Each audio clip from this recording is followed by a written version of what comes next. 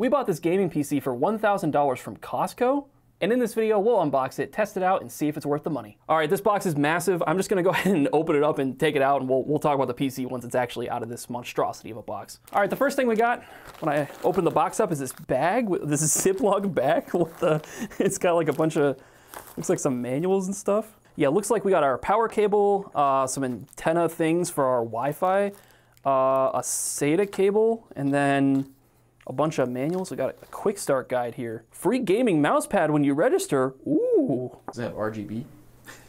The pamphlet?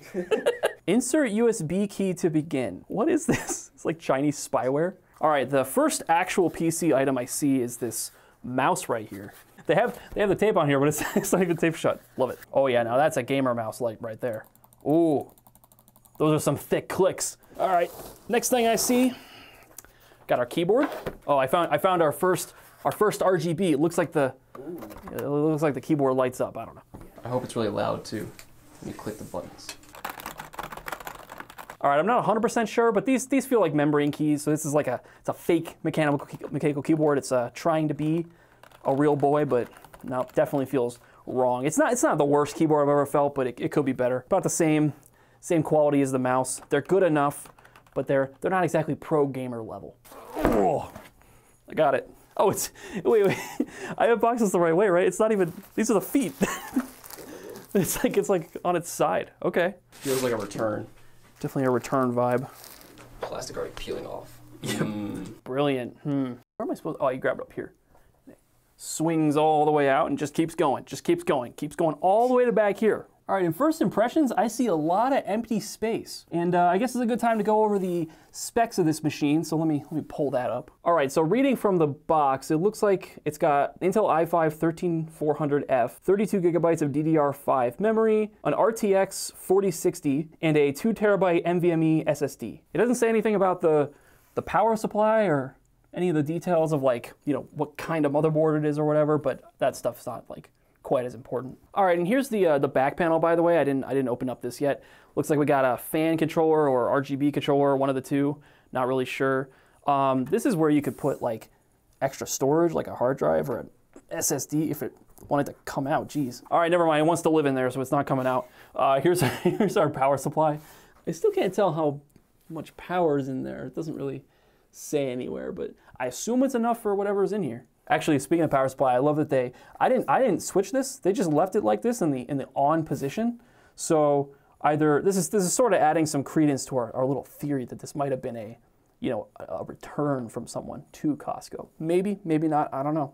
I just find it hard to believe they would go through all the effort of like putting this all together, but they would leave this switch in the on position.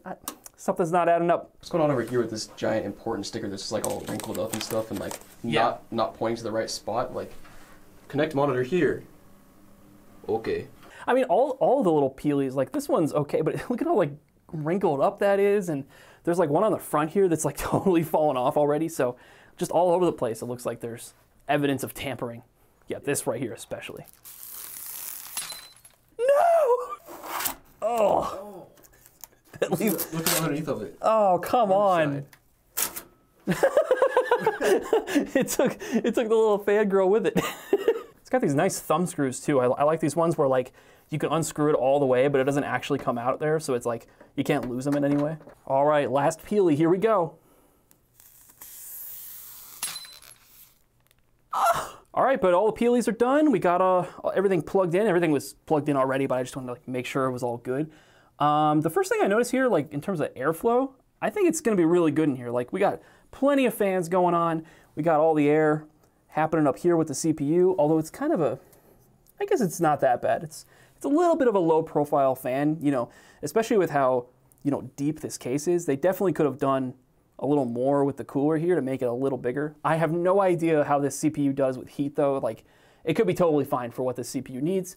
But it's also possible that, especially if you wanted to like overclock it or something, you know, overclock your $1,000 PC from Costco, you might want a bigger cooler in there, but it should be all right. Yeah, and then the actual case fans in terms of like their airflow, the front is a little confusing because it looks like it's pulling in air, but there's no like space here for it to do that from, so it looks like it's pulling air directly in from the top, which works, I guess, but you know, ideally you would want ideally you would want the air to come directly from the front and pass through the whole machine. But that'll do the job, I imagine, and then this will pull the air out the back. If I get anything wrong in this video, listen, zoom in.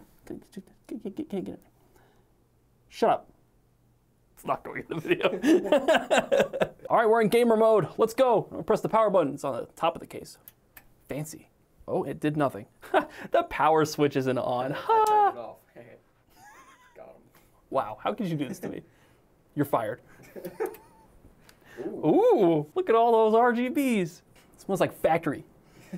Ooh, oh God, oh jeez. All right, well, we got lights, and it looks like Windows is booting. Oh, look at that, I have a mouse, and there's a Windows thing. Wow, that's kind of cool. No BIOS nonsense, no nothing. See, we're kind of getting into like why I think these pre-builts are like actually a pretty nice idea. Because as much as I enjoy good old PC gaming, I definitely do not like dealing with the Windows nonsense, the BIOS nonsense all the time. Sometimes it's nice, you know, customize your overclock and all that fancy crap, but some people, they just want to buy a machine, they want to turn it on, they want to have it work, and no nonsense. No press the delete key 50 times until you get to the BIOS menu, none of that crap.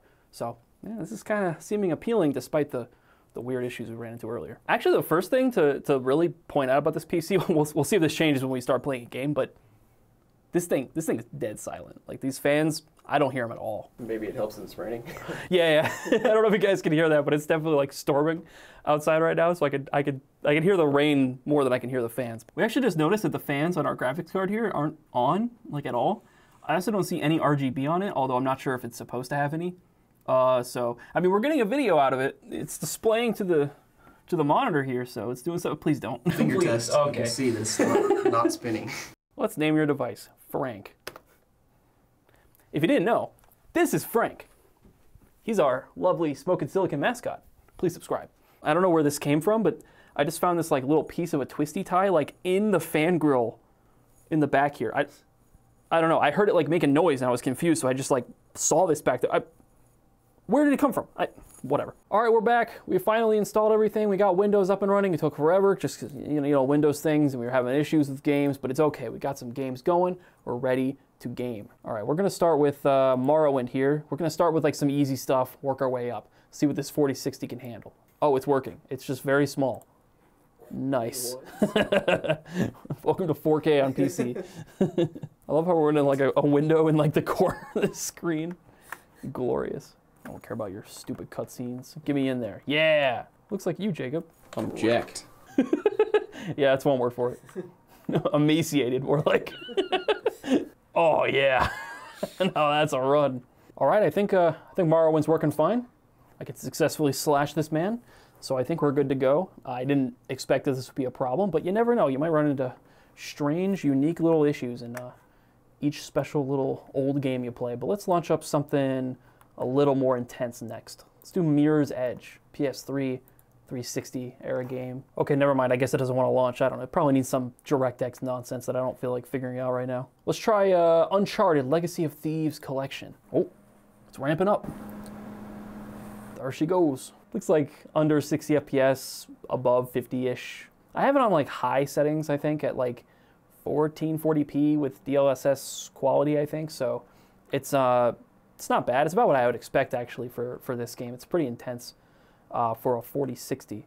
But I'm not really sure what to expect out of a 4060. I think my PC at home still has a 2080, so I think it's pretty comparable to that machine. But this is solid. It's very fun, very playable. I'm curious, what are we bottlenecked by right now? Let's find out. Oh, it's definitely the GPU being capped, because as you can see here, CPU, it's about under 50% usage. GPU's getting 94, 95%, which is a little interesting. It's less than 70 degrees Celsius, which is pretty healthy, I would say, for a GPU. So, you know, and again, I want to reiterate, we're in a game, we're playing, you know, moving around, and it's you know, there's noise. I can hear air moving, but it's nowhere near ridiculous. Like, it's perfectly fine to, you know, have this next to you on a desk or whatever, and it's not gonna annoy the crap out of you. This is actually like a pretty nice volume. Here we go. Oh. All right, well, this game's working perfectly fine. But this is about, I think, the level of performance you can expect out of modern games from a GPU, CPU setup like this. You know, your high 50s, 60 FPS, running at like 1440p-ish in the highest AAA games. All right, but let's really push this GPU to its limits. Let's play some Cyberpunk. Yeah, this is what I remember about this game. It just has infinite settings you can sit here and tweak and play with for 30 years. I'm actually just gonna leave it on the default settings, maybe crank the FOV a little bit. 80 FOV sounds horrifying. But yeah, let's just see how the defaults run. Gotta love that screen tearing. That's mostly just because I don't think I have VSync on, and this monitor doesn't support G-Sync, and I don't think the screen, we can't do it with the screen recording anyway, so you're just gonna have to deal with that wonderful tearing. All right, but here we are in the game, and yeah, it's about what I expect. They seem to kind of pre-configure the settings a little bit for you, like you'd imagine for most AAA games these days. It seems to be hovering around the 60 FPS mark. I bet if I had VSync on, it would be pretty locked, pretty close anyway. It seems to occasionally want to dip below 60.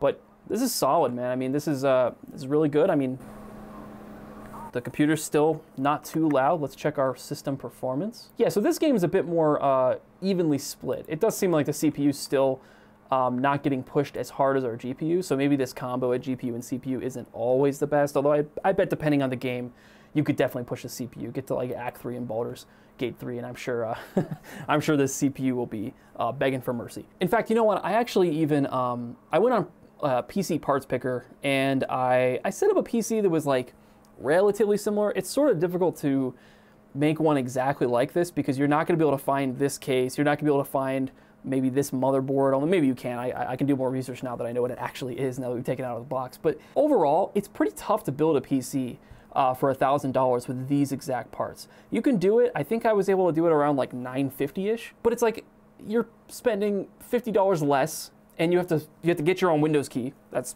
something. You have to get your own mouse and keyboard if you don't already have one. I just think it's hard to beat $1,000 for a PC that's this good. But let me know what you think. I'm really curious. I'm sure you all have very passionate opinions about how you could have built a 4090 9000K CPU PC for $400. But overall, I think it's a pretty good value. If you enjoyed this video, please let me know. I hope you enjoyed it. Please subscribe, like all the comment stuff. Always appreciate it, and I'll see you next time.